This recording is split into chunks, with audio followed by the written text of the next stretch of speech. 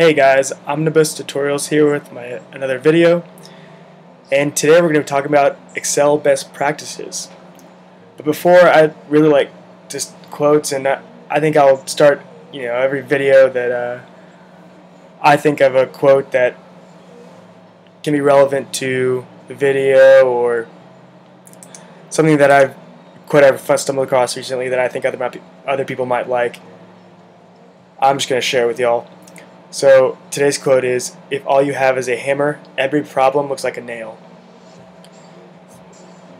So for Excel best practices, this first one is really my pet peeve. Never use merge cells. I really dislike getting other people's spreadsheets and there's merge cells everywhere. The reason people do it is they think it looks better, which might be true, but they don't realize there's alternatives. So I'll be making a video about center across selection, which is the way to get around a merge cell. And people kind of ask me when I tell them not to. They ask why, and it really messes with the way Excel can read it as a table. And the reason that matters is because you really use a table for pretty much everything. That's how you store data properly. That's how pivot tables are read.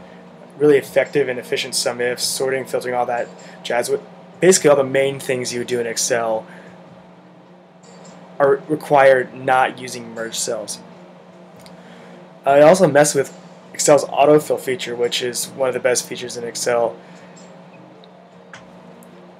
And it can also mess with copying and pasting formats. It can, if it's merging 3 cells and you paste it, it'll also merge 3 cells, and it really is not nice. The second one is to use an intro sheet and talk about where you get the data from, what databases, what tables you're pulling it from, what equations you used, and any other assumptions.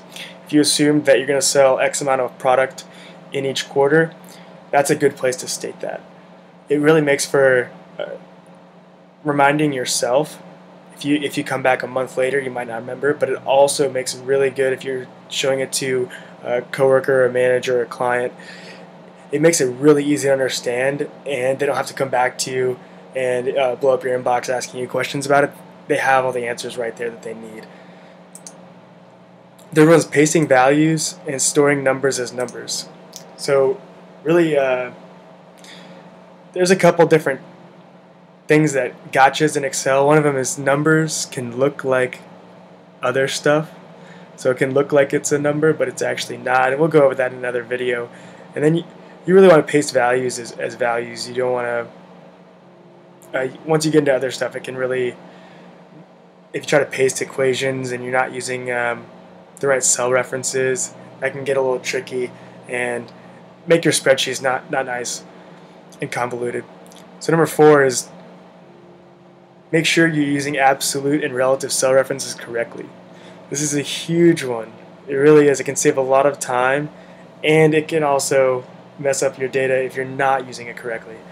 So saves time, and it's very accurate. So number 5 is helper columns to help yourself understand the data, and bigger is not always better. It helps to break it out and really show your thought process of how you got to the conclusions you got to. And so especially if you're showing your spreadsheet to a client or a manager, they might not be impressed with how big and bulky your equations are. They're more just looking for the information. So being able to step through and show them how you got to those results is really important, and is really the end goal of most analysts and spreadsheet users. So number 6 is today's quote, which is, "If all you have is a hammer, every problem looks like a nail." So I really want to challenge you to learn as much as possible.